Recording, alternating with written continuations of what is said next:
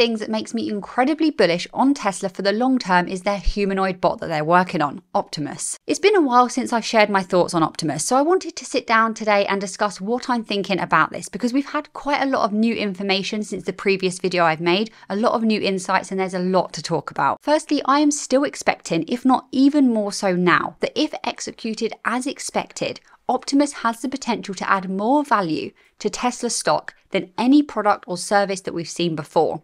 Actually, it has the potential to add more value to Tesla stock than any stock we've seen before. We've heard different analysts, for example, Cathie Wood at ARK Invest or Ron Barron at the Barron Fund and others, talk about how the robo-taxi platform could dramatically increase Tesla's market cap. And ARK are even thinking potentially $3,100 per share by 2029, with pretty much all that value coming from the robo-taxi.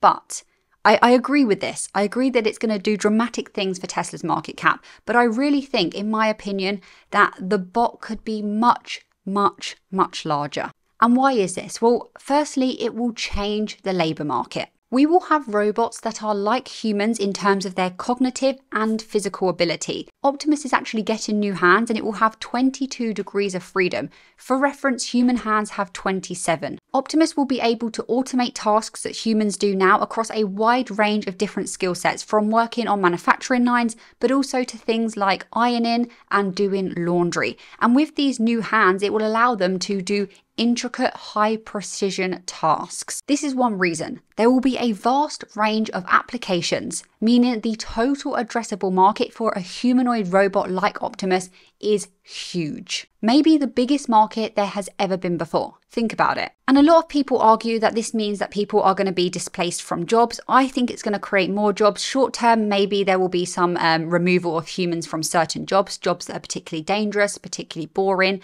things like that. But it will free people up to actually focus on other things. It will simply lead to a shift in the type of jobs that are available for humans to do. We know from the past that new technological shifts in society often do create new jobs and new ways of life, and we can't always predict that ahead of time. Also, the widespread adoption of Optimus will completely change how businesses, how enterprises operate. Companies may actually choose to invest into humanoid robots rather than hiring additional human workers, which then could lead to a decrease in labor costs and an increase in productivity. So it is beneficial for them to do so. Now, there is always a general concern that we see from the population when any new technology is introduced or any sort of innovative shift or innovative product.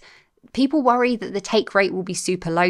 No way are people going to get on board with a humanoid robot or accept it. But we've been in this position time and time again in history. Think about, like I keep using this example, think about when we switched from horse and cart to vehicles. Like, that wasn't a welcomed change necessarily, but now look at the way society lives. People don't always like change. And you hear it about autonomous driving as well, a robo-taxi platform, but we're also hearing it about humanoid bots. People saying that, they'll never use one, they're going to be creepy, they don't want them in their homes, they're going to kick out loads of people from the workforce, etc., etc. But one thing that I would say is that Tesla's been very smart about this. They've not made Optimus to look super creepy. They've actually made Optimus not to look like a monster, but instead to mimic the human form, hence humanoid robot. But Optimus will be performing tasks way more efficiently and way more cost effective than existing solutions, so this will help drive mass adoption across society. Think about it. We as a population, we love, love, love, love convenience.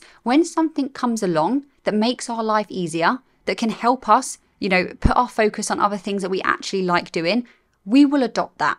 We love it as a population. Then on top of this, you have to factor in not only the market available for a humanoid robot, but how many of these units will actually be sold. What the demand could be. And Elon Musk has predicted that it could eventually reach 1 billion units per year. And he thinks Tesla will capture at least 10% of the market. In my opinion, they'll capture way more. 10% is too low. We'll run some numbers in just a minute, but think about 1 billion units per year. Even 10% of that, let's be conservative here, is 100 million units. 100 million multiplied by any margin of profit will give you a very large number. Elon's actually said many times that he thinks the ratio between bots and humans could be at least 1-to-1, but if not more, 1-to-2, maybe 3-to-1 in terms of more bots than humans. And this seems wild. 3 times the amount of bots on this earth than humans. But when you actually start to break this down and you think about how many bots factories will want, how many bots will be owned by businesses, how many bots will be in homes, it starts to make sense. Elon even commented recently in an agreement to a post that said Optimus could help the US to get out of national debt. Optimus could potentially increase productivity and efficiency across a variety of industries. That then leads to economic growth and increased tax revenue for the government. We will talk about the numbers associated with Optimus in just a minute, and I'll run through some different scenarios that Tesla could actually take, some different approaches, and you'll quickly see that even when you just do some napkin maths, it gets insane very quickly. But right now, if someone asked me, what do you think the most undervalued stock in the market is? I honestly think my answer would be Tesla. The stock has been trading sideways for quite a long time. It's definitely not been doing anything crazy, but all whilst it's been trading sideways, the intrinsic value of the company has been doing some of the most innovative work and is getting more and more valuable as time goes on. So this makes little sense. You can also see a similar thing here. Now this is a platform called Forecaster and they have this feature called rankings. And this basically can tell you what the most undervalued or overvalued stocks are across different indices. And you can see many different indices on offer here.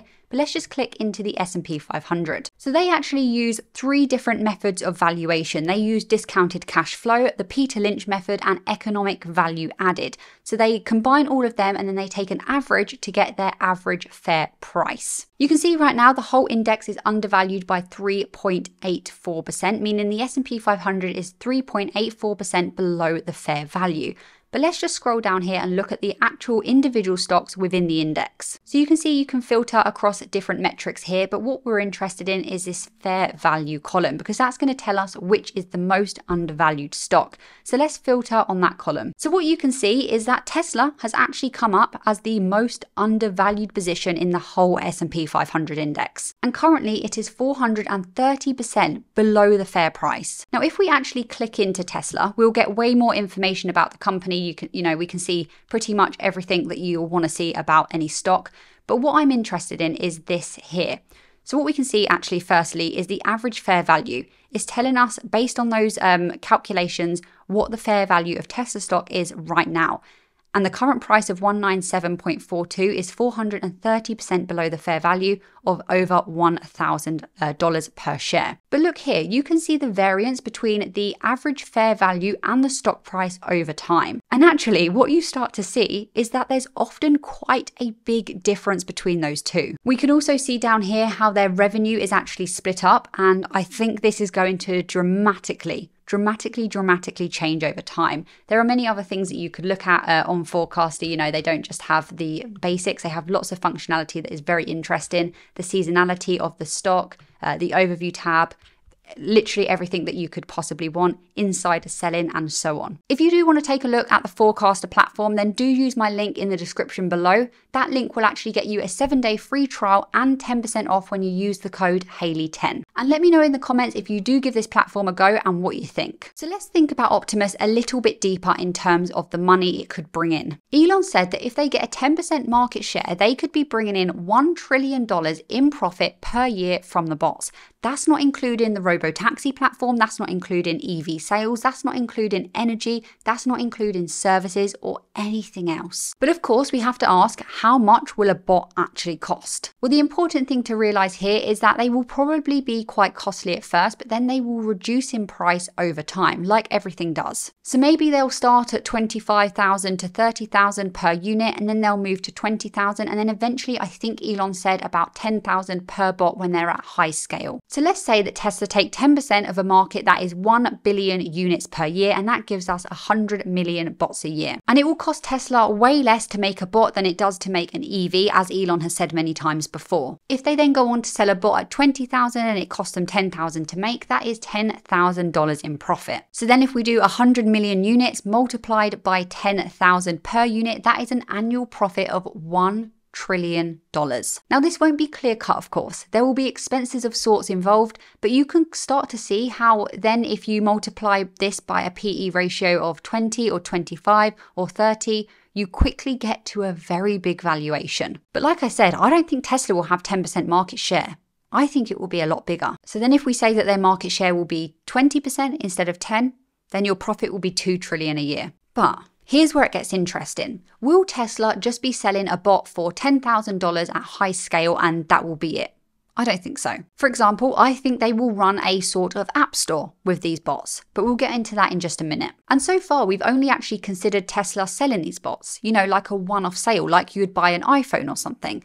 But actually, they have two options. They can sell them or they can lease them. And Elon's already confirmed that they will do both. But leasing will come first. And obviously, leasing out a bot versus a one-off sale is a completely different revenue model. They then, instead of being a product, become a service. Tesla actually own the bot and then they rent it out to customers, to businesses for a day, for a week, for a month, for a year, however long the time period, and they charge for doing that. They collect the revenue and then they do that over and over again with the same bot, and the revenue keeps on coming in. And of course, there are many large pros and cons to both approaches, hence why they're probably doing them both eventually. But with leasing, Tesla can keep a closer eye on how the bots are actually being utilized, which I think in the early days of having a humanoid bot is actually quite important. And also, not everybody can afford to purchase a humanoid robot, nor is everyone going to need one and see it as a cost-effective solution to have one every single day. So actually, by offering them as a service,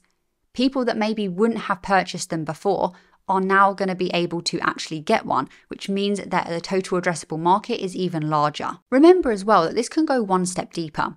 You can have short-term leasing, long-term leasing, and then you can also have business leasing, which could be a little bit different as well. So how much could Tesla actually look to rent a bot out for?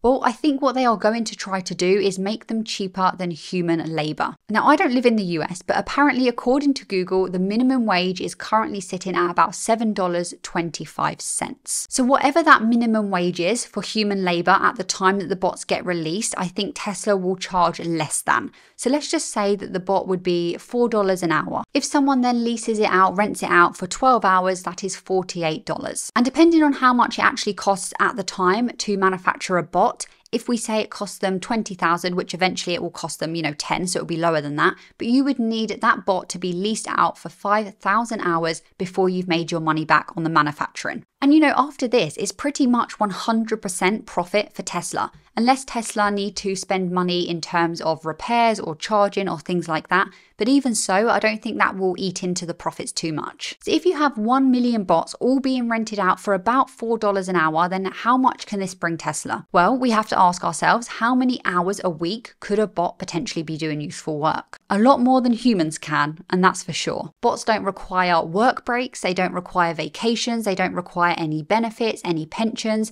They can work in all types of environments, even ones that are hazardous to humans.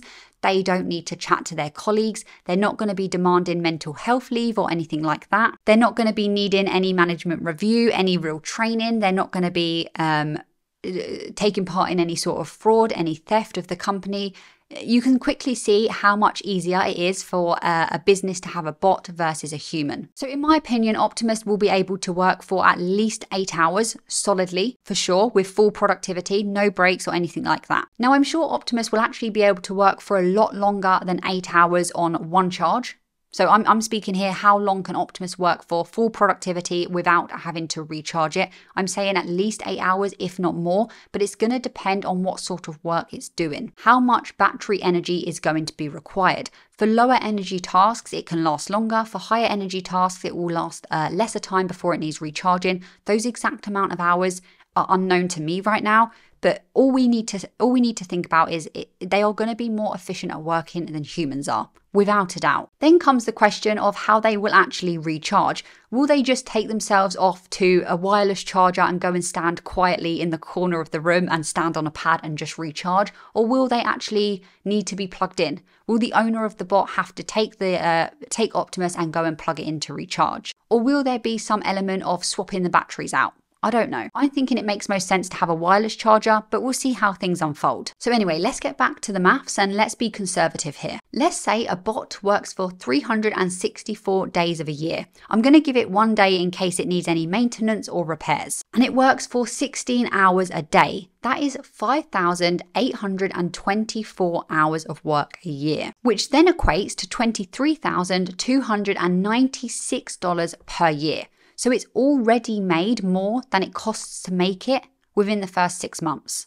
And like I said, this will pretty much be all profit because it's software as a service, SaaS model, and it will have very high margins. And then you multiply that figure by how many bots are being rented, and yep, you start to see how this is crazy. But obviously, please remember, this is long term. This is not what's going to happen in 6 months' time. So now we have both money from one-off sales, which is crazy, and we have money from renting them out, which is crazy. And you can quickly see that, firstly, how possible this is in terms of how good the adoption rate is expected to be because of how useful and how efficient bots will be. And then you also start to understand how possible it is that Tesla's market cap could become at least 10x times the current most valuable company in the world. And that's just with Optimus. Then you add in robotaxi, EV sales, energy, services, and anything else that pops up in the future. But it's not over there. This video must continue because this is sophisticated technology. We will also have updates to these bots and we will have different abilities for them to carry out. Not every business, not every person that has a bot in the future will require that bot to be able to do the same things, to have the same functionalities. So then you start to introduce this idea of an online store. Think of it like an app store where you can go on and you can upgrade your bot or you can, download different skill sets to it. How much will they charge to download the skill of your bot being able to garden? Will it be X amount of money as a one-off payment, or will it be X amount of money ongoing every single month, reoccurring revenue until that customer doesn't want that skill set anymore and then they stop paying that monthly fee? Now, I'm assuming that the bots will come with standard functionality. They will come out of the box with a standard skill set that everyone has, but then if you want special capabilities, specialized skills, you will have to buy them. Just like with the iPhone doesn't come with everything on the App Store. Sometimes you have to go on and download things, and sometimes those things cost money. They could also do a monthly subscription where a customer pays a certain amount of money each month, and then that person gets access to any updates, any required skills, any over-the-air software updates that we see happen with the EVs, enhanced performance, maybe compatibility with the rest of the Tesla ecosystem. I don't know, things like that. Think of it like the monthly FSD income that Tesla gets, but this time for the bot. I'm also thinking that it's possible that Tesla actually make an advertising revenue from Optimus. You could put them in different shopping centers and different stores. They could greet customers, they could answer questions, they could upsell different items, they could even suggest items based on different customer preferences, and all of this could actually help drive sales. And obviously alongside that, the business would be saving money because not only are they driving sales, but they're saving money on what they would pay human workers. I know this becomes quite an issue for me anyway, because I start to think, do I want to live in a world where I'm going to a store, if we're even going to stores? Oh my God, we'll just be doing everything online. But going to a store and there's just humanoid bots instead of humans. Do I want to live in a world like that? Do I want my future kids to live in a world like that? Probably not. But anyway, let's park my thoughts on that right here. You could also have Optimus actually wearing digital screens to advertise particular services, particular products, eye-catching marketing campaigns that they're physically wearing and walking around different shopping centers. You definitely could get them involved in social media marketing. I am so certain that brands would jump on the chance to use Optimus in their social media campaigns for their products. Just like brands and celebrities are jumping on the Cybertruck because it's going to be so novel. They will get a lot of eyes to their campaign if they have Optimus. But that's just the thought anyway. Let's move on to whether or not there will be any competition. And is there any competition now? Well, I don't actually think there's very much. There are other companies working on developing humanoid bots, and I think some of them will do extremely well.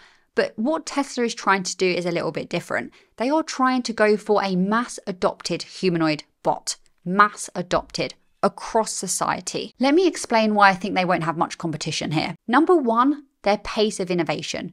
What Tesla has been able to achieve with Optimus in a very short space of time is very impressive. Are other companies going to be able to outpace Tesla's innovation? Do other companies have enough money to do that? Do they have the right talent to do that? Do they have the right resources at their companies to be able to match Tesla on this?